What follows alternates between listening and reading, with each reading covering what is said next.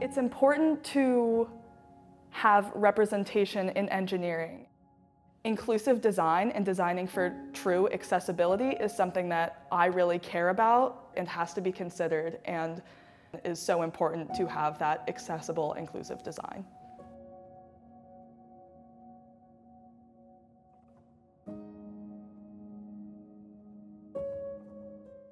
The Research Experience for Undergraduates program is funded by the National Science Foundation, and it's aimed at providing research internships to undergraduates who are interested in pursuing degrees in science and engineering. We focus on giving opportunities to students in STEM in an effort to help provide them experiences that they don't have at their home institutions and spur them into future careers in science and engineering or graduate school. My name is Riley Nicholson. I am a rising senior at Penn State University, majoring in mechanical engineering and minoring in engineering design. In my classes, I can say that the split between men and women is about 85-15.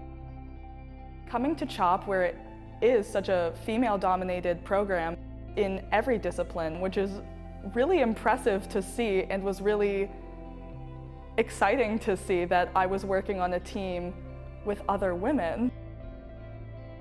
My name is Shakota, and I go to Arizona State University, and I'm finishing up my last semester studying human systems engineering.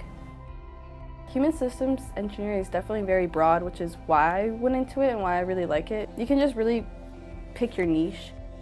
I wanted to do something more health related, and also just to come back to like my own community and like my own people.